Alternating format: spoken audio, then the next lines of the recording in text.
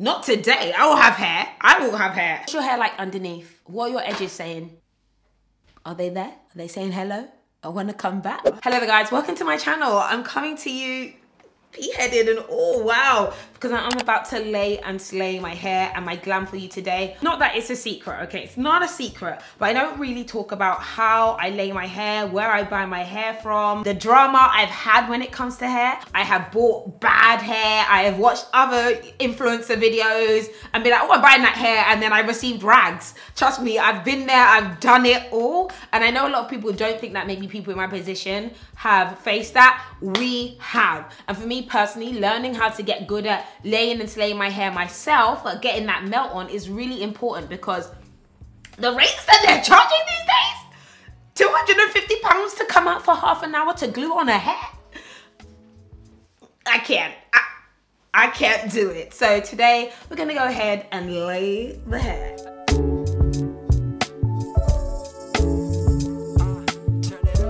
Okay, so I have a ball cap. I don't always do the ball cap method, and I don't always use proper like bonding glue, because I like my life and I like my edges. However, when I want a hardcore slay, I make sure that I use the glue, but I can just use hairspray or even normal hair gel, and I find that my wigs look nice, sleek and wearable. And also, I do not have time to glue on a wig every single day. I do not do that. When it comes to the method, I do use foundation, or I'll use another cap that's like more skin toned. And when it comes to the foundation I'll just use True Match or a more affordable foundation, and I'll put that on there. To be honest, I only do this method because I've seen a lot of people do this method, but I don't think there's anything wrong with buying a brown cap if you can get a shade that kind of matches you to make magic happen. So this should give me a good match. And actually, because I like my edges and I like my life, I'm gonna just use a normal soft gel to like slick my edges back. And I should have done this before, to just make sure they don't get caught up with the glue.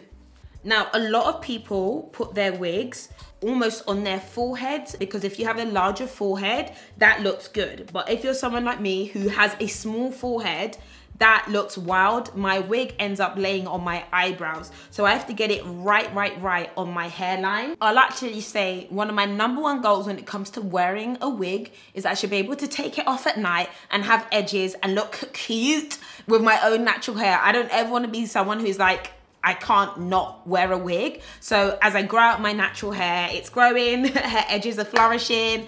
I want to make sure I can like look after my hair. I moisturize my natural hair every day. I wash it every week. And so I have a really good hair growth process, and my hair's pretty healthy. Short, but healthy. So whenever I wear a wig, I want to make sure that it's not detracting from my own natural hair thriving. And that's really important, because what happens when all the ladies, you know, in Cambodia no longer want to give you their hair anymore? And it's a premium prices. Some of us are going to be remortgaging our houses to lay a wig. Pow, cap's looking cute. I've got a fair bit of makeup now on my forehead, so I'm going to take that off right now. I'm going to use some makeup remover on my hair. And oh my God, these puffs from Garnier, amazing. Okay, Ghost Bond, here we go.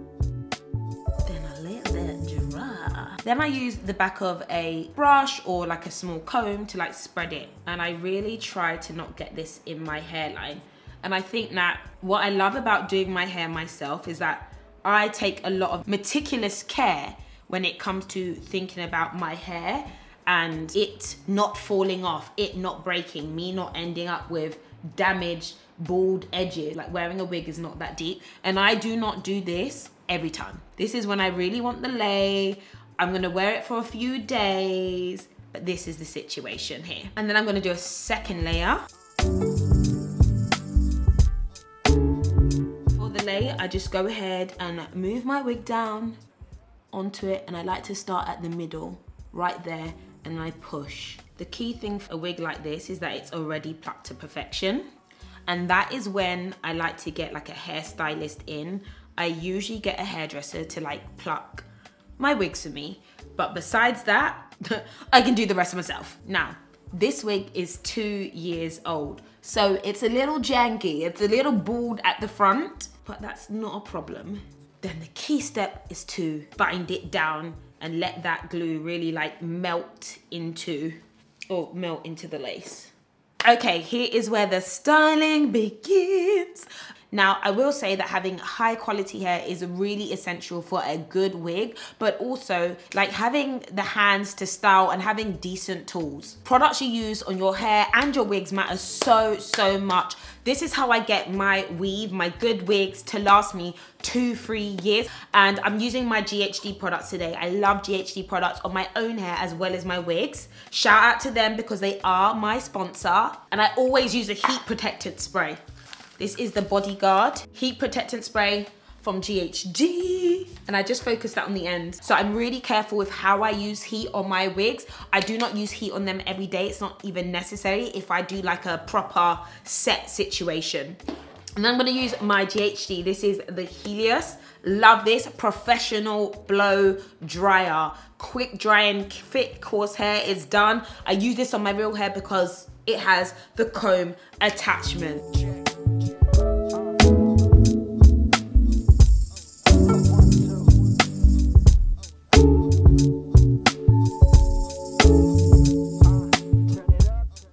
Experience, good hair should not be snapping, breaking, shedding all over like a dog in your house. That is not good hair. I was actually going to film this video before of an encounter of a wig that I actually purchased, and the hair, as I was brushing it, I say snap, crackle, pop.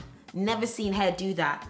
And this was from a premium hairdresser. For a long time, one of the reasons why I never shared about where I got my hair from or who my hairdressers were and stuff was because I was very much scared that you guys would get scammed in some of the ways that I would. And I feel very responsible if I say this person is good or buy hair from them and it's rubbish and you get rubbish service and people say, oh, well, they give you the better hair. Trust me, they don't. Trust me, they don't. £1,000 deep, £600 deep, it is the same struggle. I've been there many a time. So I just kept quiet because I would deal with my issues and the problems I had behind the scenes on my own, but I always want to make sure that when I come up here and I share with you guys something, that's something I genuinely like, genuinely use, and can genuinely vouch for. The technology behind the Helios is really amazing. It's aero precise technology, which means the airflow is really controlled as it hits the hair, directly helping to create much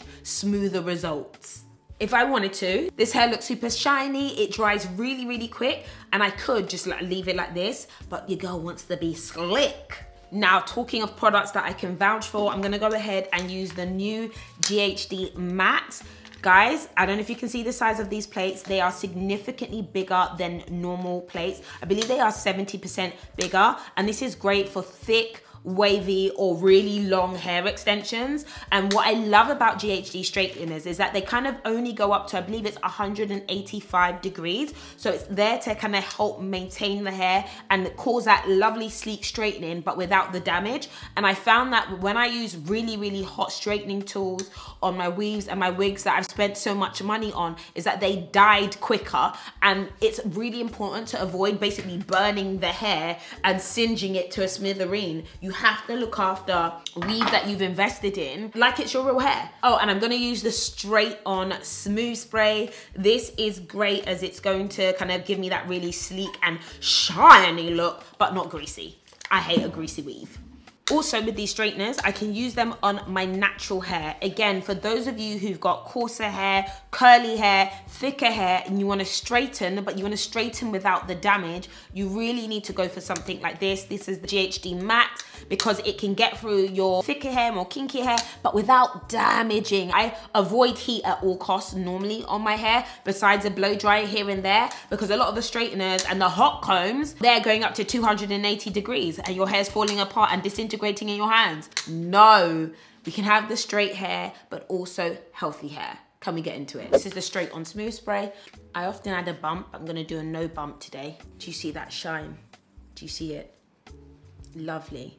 And I love hair that's shiny, not greasy, and it has to have bounce. It has to move. Why is it stiff? I've come 360 when it comes to doing my hair myself. I used to find it pretty like therapeutic, you know. I love doing my hair and changing up my hair all the time, and I'm actually going back into doing my hair myself a lot. And then I got busy, and then I was always looking for hairdressers and the perfect person to do my hair. And there's a lot of like really amazing artists and talented people out there. And there's also a lot of people who don't love hair or care so much about their customer getting the results. And you guys have heard me talk about my favorite hairdresser, Marie. She's my personal hairdresser. She's got a great shop in Brixton. Shout out to her. I'm gonna say like an old school hairdresser who cares about your hair, who will say, no, you can't do this. No, you can't have that color right now. No, your hair needs protein. No, you need a keratin treatment. Like I love it. I love to be told no. Who can do all the hairstyles and can cut hair properly, layers after layers. Like that's a skill in itself. There's a lot out there and there's always the hunt to find more and to find better. And sometimes I used to find like doing my hair was pretty time consuming, but it doesn't have to be with the right tools. Super sleek in just one pass. It's the flow for me. You see the difference between here and here, right? Also, if you see that my wig's a little bit bright, it's the light wig cap for me. If your lace wig is slightly balding, you can just use a root concealer until you can get it kind of refilled in. So the Max actually uses something called dual zone technology, which measures the thickness of your hair as well as the temperature of your hair. Ooh, look at the shine. I think this is great for girls with thick hair because different regions have different levels of thickness. You may have a bit that's a bit finer. It will kind of adapt based on that technology to your hair. And again, I think it's really important for us to focus less on like our hair looking perfect, but we want it to look perfect, but more on making sure that we don't damage our hair in the process. This hair is so sleek. Body, stiff, wear. This hair looks lovely, healthy. It looks like fresh bundles, let's be real. A wash and a press is sometimes all your good hair really needs. And the claims on this are 2 times less frizz and 80% more shiny. I love that. Now comes the finishing. So I'll take my band off and then we'll just see what we're working with. And what we're working with is looking good. So next up, once the hair is sleek and straight, it's like my finishing. I love using a styling stick wax. This one is amazing. It like sleeks it without making the hair look greasy. And I found that this is what all the hairdressers I've used do. Kind of put it on each layer. They brush it down and then they might use a curler or a hot comb on it. At this point in time, if you're not careful, lace can very much be burnt right here at this moment. I've seen it happen to many a good lace. This is the secret for the flat roots. Brush that down.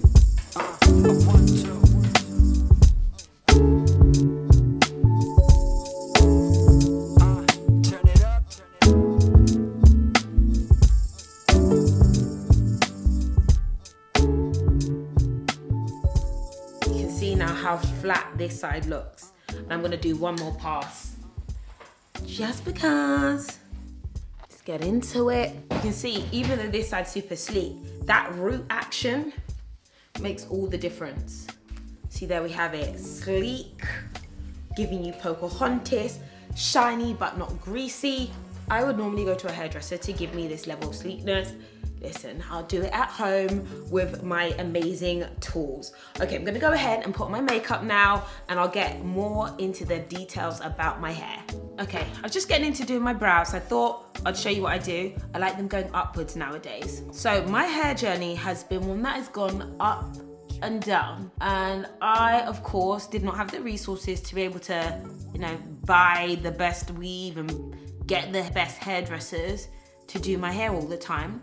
So I always learned and taught myself to do hair, and I always did hair for other people as well. Fast forward a little bit, I'm a YouTuber, I've been a content creator, and 6 years ago I started a hair extension brand called Y Hair. And I had been wearing wigs for a really long time. I had a really good supplier from China who I trusted and I absolutely loved. Like, everything he gave me was just absolutely amazing. And this is way before the hair game is what it is today. And back in the day, all of us just wanted, you know, Beyonce style wigs. I never knew what a wig was. You know, I wore weaves, but wigs were not something that was very common. Lady Gaga wore wigs, Nicki Minaj wore wigs, and Beyonce wore wigs. So I was like low-key wearing it. And then eventually, after about 2 or 3 years, and I was a creator, I wanted to create a brand, Y Hair, so that I could take away the confusion from purchasing hair, because one of the things I hated in the hair industry was that they're like,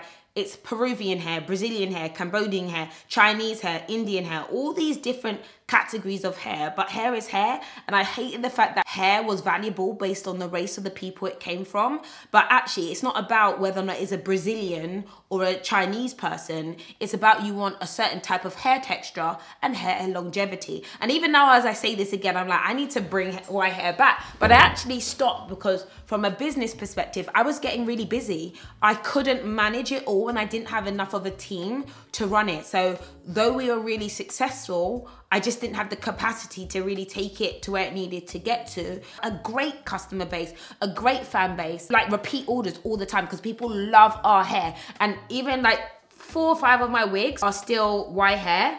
And I also only get my bundles from that same supplier because I don't like all these street bundles anyway. I'm gonna go with the Cordially. This is the Skin Perfecting Mattifying Fluid. Today I'm using my Natasha Denona foundation.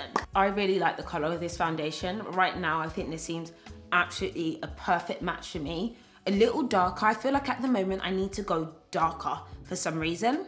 I like that. I like that. Let me look like my own skin tone. For concealer, I'm going Pat McGrath Skin Fetish.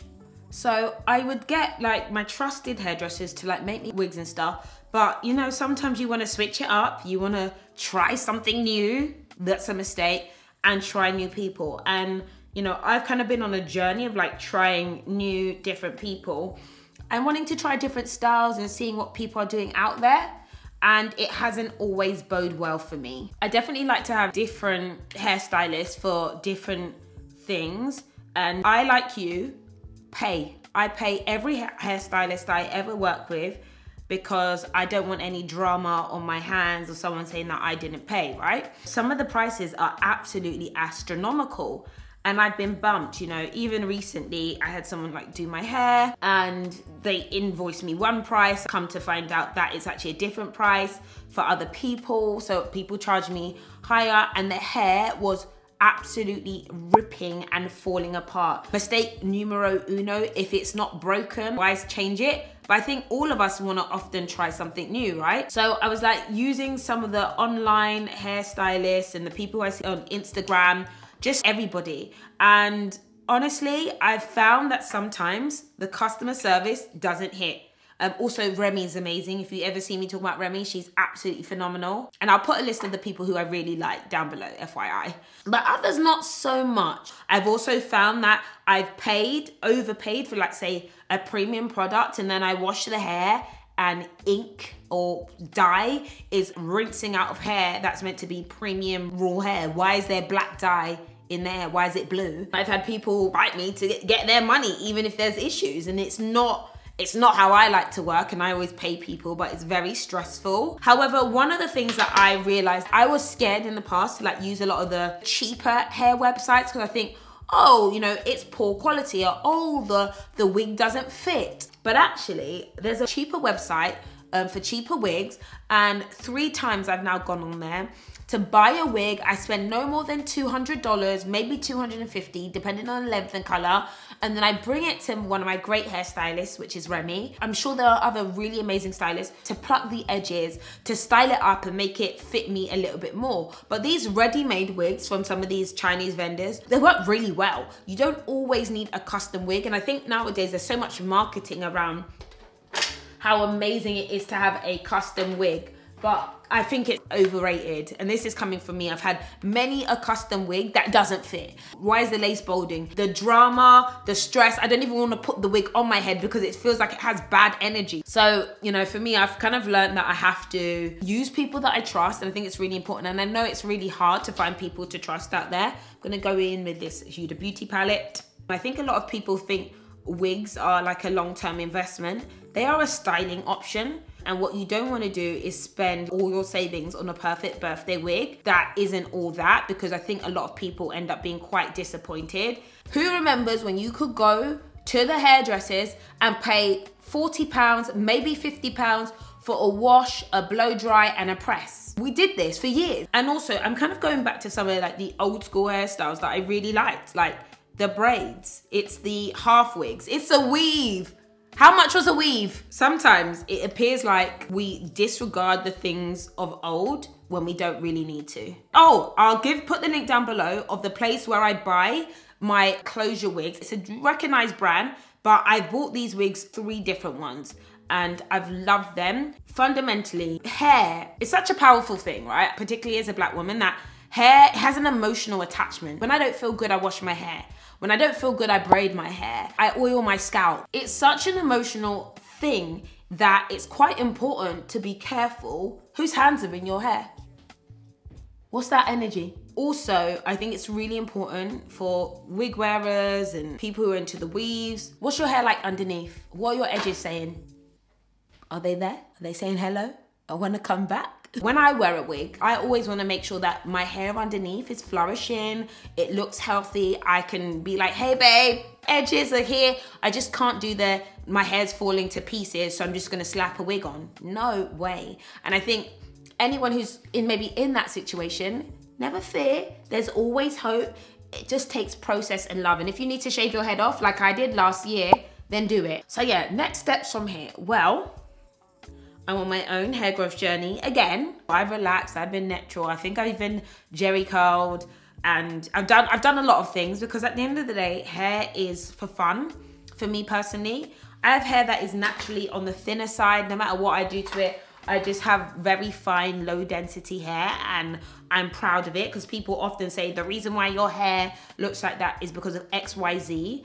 But not recognizing that different people have different types of hair by nature. Like some people just have thick hair and some people have thinner hair, and there's nothing wrong with it. When it comes to wigs and extensions, I think from now on, I'm just gonna play a little bit more, have a little more fun, and not spend too much money, and stick to some of the people that I just know. However, if there are new people who are trustworthy that you like, please do let me know. And I know a lot of people, they like to get their hair done on their birthday because they don't want to do it themselves, and I think that's absolutely fine. That's definitely like what I would do as well sometimes.